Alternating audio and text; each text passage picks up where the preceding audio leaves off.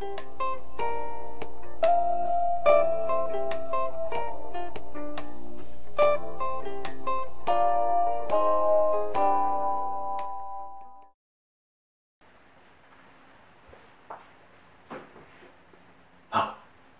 hello there. I didn't see you come in. I hope you're doing well, because I sure am. Today, we're going to make some elementary, one-dimensional cellular automata. Yeah.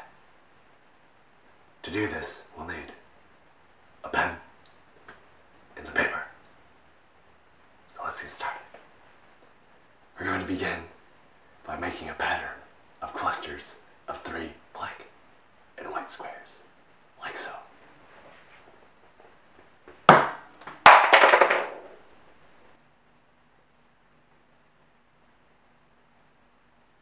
Perfect. This pattern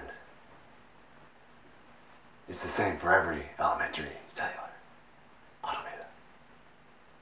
Elementary cellular automata have 2 possible values for each cell, every square in the grid. And those values are 0 and 1.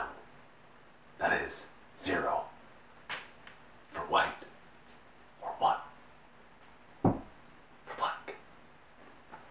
And rules that depend only on the nearest neighbor values. As a result, the evolution of an elementary cellular automaton can be completely described by a table. A table specifying the state a given cell will have in the next generation based on the value of the cell to its left of itself and to the right. Since there are 2 times 2 times 2, 8 possible binary states for the central cell, then that means there's a total of 2 to the 8th, 256 elementary cellular automata, each of which can be indexed with an 8-bit binary number. So let's pick a binary number. I'm a big fan of 0, 0, 0, 1, 1, 1, 1, 0. So let's match those numbers to every group of 3 and fill in the result below.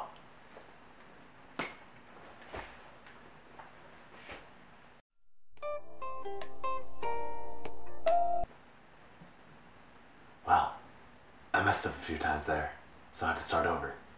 But at least this stuff is very forgiving.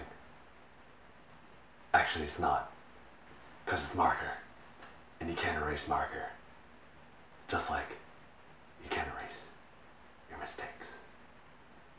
Let's keep going. Now let's begin by making a cellular automata with this 8-bit binary.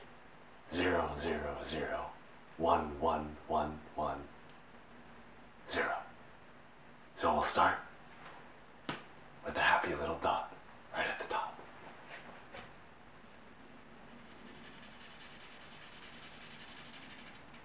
And this dot, he's very happy. This dot will spawn many. So, according to the rule set we've created up here, let's see what happens in the next generation, the next row down. So, look here, and we know that there will be a dot right there.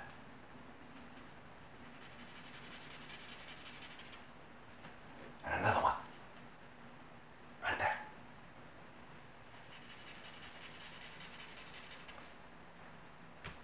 And right there.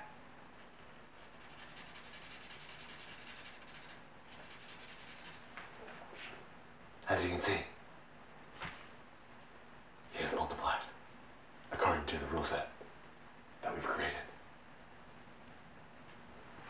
So we're just gonna bring this down some generations. Let's see where it takes us.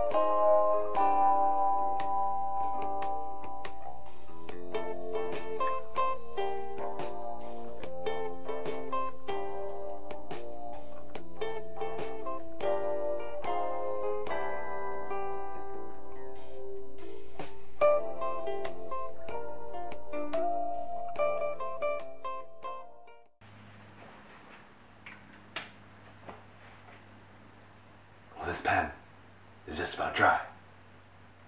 So, I'll go take care of that. Well, looks like I'm out of pens, but you can imagine this extending infinitely as many generations as you wanted. But for now, you only get to see 7 generations. Here are some other different rule sets, different binary values, different 8-bit binary values that would create different patterns. And as you can see, there's a huge variety. You could even add more dimensions, like with Conway's Game of Life. It's very cool stuff. Very beautiful, very calming, very relaxing. As you can see, anything is possible with discrete mathematics, except anything involving a non-integer, which is a lot of things. Well, that's all we have time for now. See you next time, and Wolfram bless you.